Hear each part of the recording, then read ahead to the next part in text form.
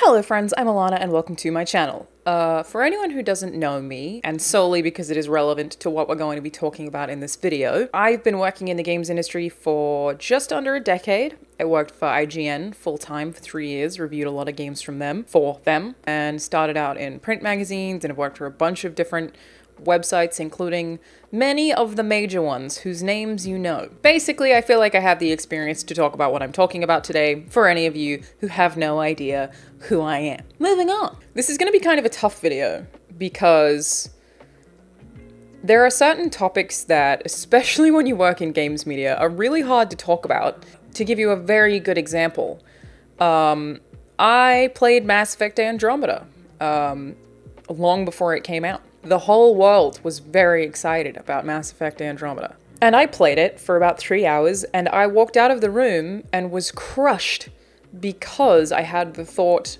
oh no, it's bad. I can't lie in good conscience and tell the internet that it's good, but because they want to hear that it's good, when I say it's bad, they're going to fucking hate me. Therein lies a complicated issue with covering any kind of fan media as your job in any critical way. Saying that I thought Mass Effect Andromeda was going to be bad, again, at a point in time where it seemed like the whole world thought it was going to be good, meant that I did get a lot of shit on the internet for a long time. But point being, I knew people didn't want to hear it, just like I know people don't really want to hear what I'm saying in this video. And it would be a lot easier for me to tell you that games journalists are corrupt and paid off, because that's what you want to hear. That would get me a lot of positive comments, and it would get me a lot of subscribers, and it would be shared, it would get a lot of views. That is the thing that would put me in good favor with the internet, and I am aware of that. But that is not the truth. There is nuance to that, and I'm going to get into it here. I'm going to talk about my genuine experiences. Touched on this in other videos and a bunch of facets of this in other videos, but this is just one video about this one thing. So I'm just going to ask you, the internet, and I know it's not going to work, but I'm going to try, to keep in mind that it is difficult for people like me to talk about this topic honestly because you may not want to hear it. But honesty should, I feel like, be the thing that we want the most. I feel like we can all agree on that. I don't feel like either side of this, the media side or the public side, always do a good job of executing on that. So I'm just going to ask you, try to watch this video with an open mind. That's it. I am trying to give you an inside perspective. I'm not trying to reinforce things that aren't true, because frankly, it would benefit me way more if I lied. So, first thing that I want to talk about is not directly related to that, and to a lot of you might seem obvious, but is a thing that I notice that the internet gets confused about all the time that has come up this week specifically. The Last of Us Part 2 is getting a lot of 10 out of 10 review scores. I do not personally agree with these scores. Frankly, I would not have given The Last of Us Part 2 a 10 out of 10. However, that doesn't make me any more correct than the people who do believe it is a 10 out of 10, and I genuinely do believe that they think that. The one note that keeps being brought up to me is people saying, well, it has flaws, how can it be a 10 out of 10? Which is where I pull up the IGN is most people's go-to. God, this chair's taking up so much screen. So if IGN is most people's go-to for scores, they do get the most traffic on their reviews historically. And obviously I can talk about IGN as I worked there as a full-time employee. Let's talk about the IGN review scale. A 10 out of 10 is not perfect. That's really it. A lot of you, again, probably already know this point, but I want to jump to it off the bat. 10 out of 10 does not mean a game is perfect.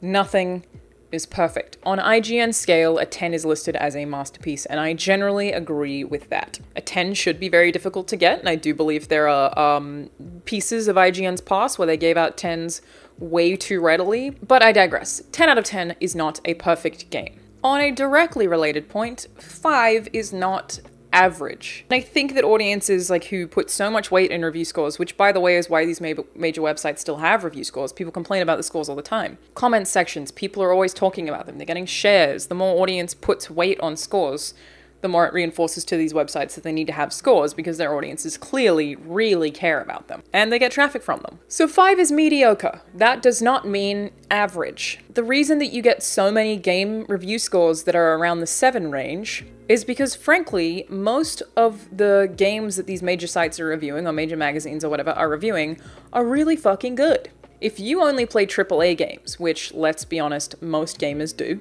then you only see the games that are getting 8s, 9s, and 10s because they are usually extremely high quality. I mean, Fallout 76 and Crackdown 3 apparently both got a 5, so that's worth noting.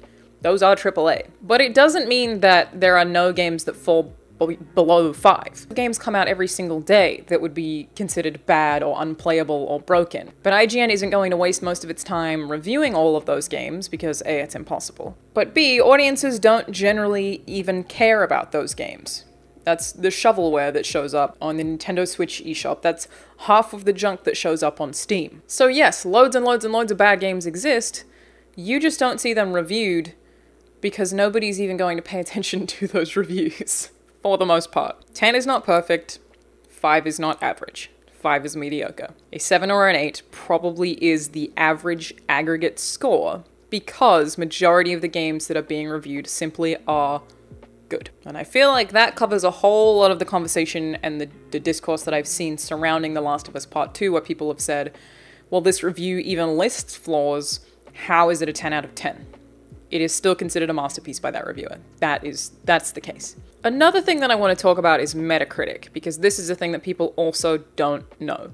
Metacritic doesn't actually accurately just aggregate scores. There are a couple of games at play where Metacritic is concerned. For one, there are a number of negative reviews of The Last of Us Part 2 that are unscored.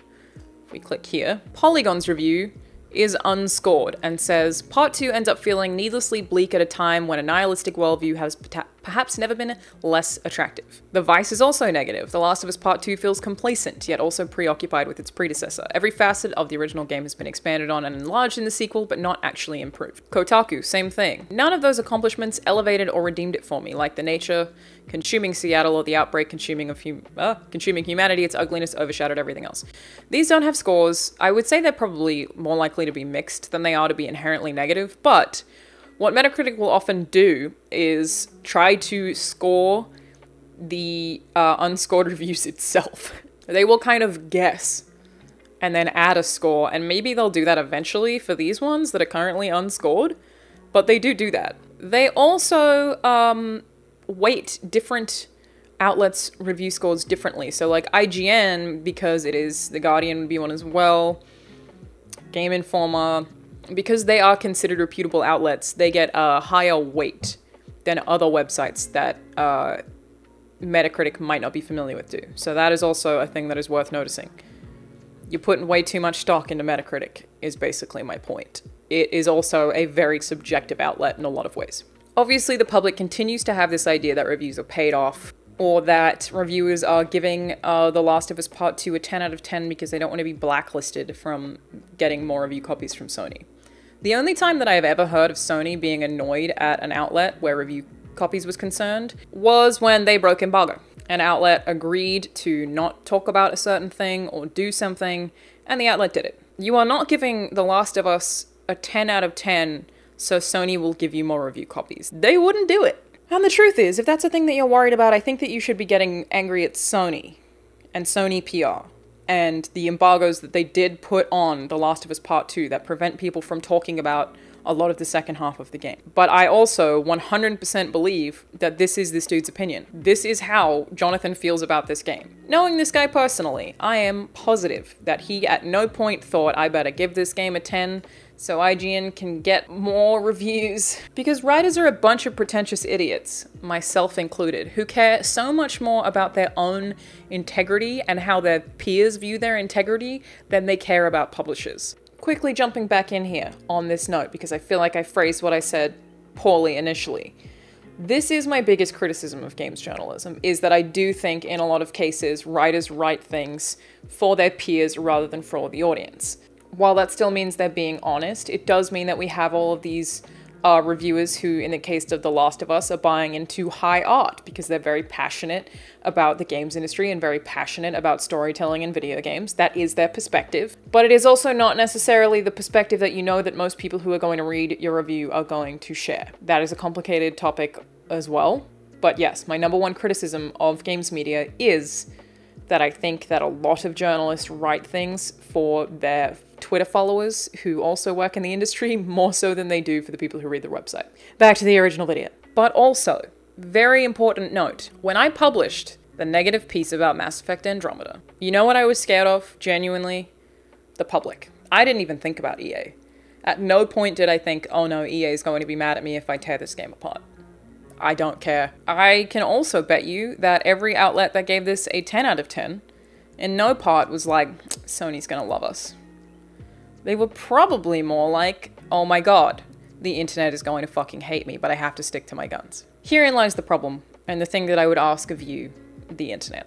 If you have opinions on review scores, and that someone gives something a score that doesn't align with what you think, but at the same time you're a person who wants writers to be honest, you kind of have to stop harassing those writers every time they write something that you personally don't agree with. Again, I know you don't want to hear this. I know that you would like this video more if I told you that IGN's reviews were paid off, which, dear God, would every journalist at that website ever have leaked it.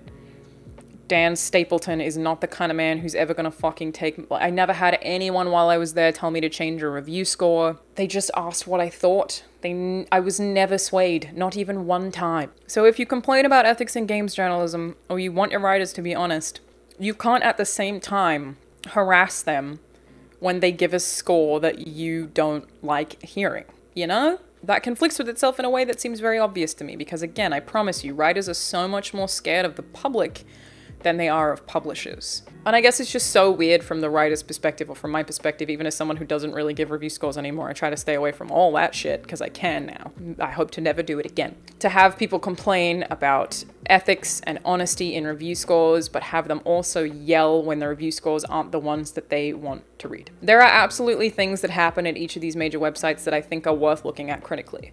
I think IGN First is a bit shady.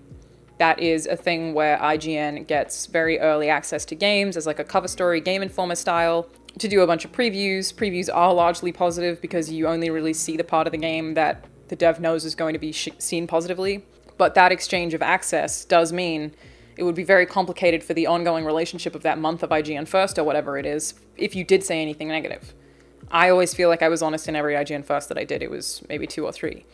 But it is hard to say that there wouldn't be some unconscious bias there that could potentially exist. Interpersonal relationships totally can be a concern. I'm not reviewing The Last of Us Part 2 because I'm friends with Troy Baker. I don't want to do it. It'd be weird. While I absolutely don't think that my relationship with Troy would in any way influence the way that I would review a game, I don't even want the public to have the ability to have that perception. I don't want to take a chance on that subconscious bias, you know? So I'm just not doing it. Relationships between writers and publishers and developers can be issues. Reviewers getting paid off? Not an issue. Reviewers giving games a 10 out of 10 because they care about a publisher? Not an issue. You'd maybe be worried if they gave The Last of Us Part 2 a 6. And if it is an issue, I think the public should be getting mad at the publishers for restricting access to journalists who are trying to give you the best idea of what a product is, in their opinion, so that you can make an informed purchasing decision. They are on your side. On to my third point, which I will talk about on my podcast that goes up on Fridays, Play, Watch, Listen, which is with Mike Bithell, who is a game director, Austin Wintory, who is a game composer, and Troy Baker, obviously video game actor. All of those people have worked in the industry for a long time. I'm going to have them talk more about this, but I can touch on it. Game reviews do not contribute to sales in the way that the public seems to think they do. Frankly, the upset that spurts around game reviews is a little bit weird because of how truly unimportant they are in the grand scheme of things. They don't fucking matter. Yes, there are people who will tell you that they made a purchase based on a review. Those people exist, but the statistics show that in large part, game reviews do not influence sales. Frankly, press coverage in general doesn't influence sales. Myself and Tom Marks, I believe, worked together to write one of the first pieces about how bad Star Wars Battlefront 2 was initially in terms of microtransactions in the multiplayer. The internet seemed furious. They seemed so mad when that all came out. It took EA a few days and then they took them out, but they came back. And from the internet rhetoric around that, you would think that that game wasn't going to sell well. Sold great. Didn't fucking matter. Didn't matter at all. Statistics have also shown, if you look up the news stories, you'll find them, that the leaks haven't influenced pre-orders for The Last of Us in any significant way. You'd think that they had. Because when you're very involved in games culture, it feels like the most important thing in the world. They haven't. It pre-ordered better than Spider-Man, which is one of the best-selling games on the platform of all time. And those pre-orders all happen before the reviews even go up. Reviews are just absolutely not as important to sales as I think the public thinks they are. And like I said, I will have people who actually work in the industry and actually have had a lot of stake in games being sold talk about that later this week, because while I have read up a lot about it and can tell you anecdotal experiences, I've not sold a video game. So I don't feel like I should make a big point of talking about that. So yeah, try not to get too mad at me. Of course, I am on the inside. I only have an inside perspective. Back before I worked in the games industry, I was convinced game reviews were paid off too. And then I worked in the industry and I realized how dumb that was. And it is really, really just that people have different opinions. If you know that someone can like chocolate cake and another person can hate chocolate cake, it should make sense to you that someone can love The Last of Us Part 2 and someone can hate The Last of Us Part 2. They're just a mass of different opinions, I promise. So, in conclusion, 1. 10 out of 10 review score does not mean perfect, and a 5 does not mean average. 2. Writers are a lot more afraid of you than they are of publishers, and I would say most of them don't even think of publishers. If they do, they shouldn't be fucking working in the industry. 3. Review scores do not matter anywhere near as much as you think they do. I hope that I have explained my perspective here thoroughly. Please don't be too mad at me. I'm not trying to condescend or do anything like that. This is just a really loaded topic to talk about that people have very strong opinions on, and I am just trying to share a perspective that, again, I know this video would be more successful and I would get more subscribers and it would be shared on Reddit and it would be broken out into news stories and I would get a ton of views and make money if I told you that review scores are paid off, but it is simply not the truth.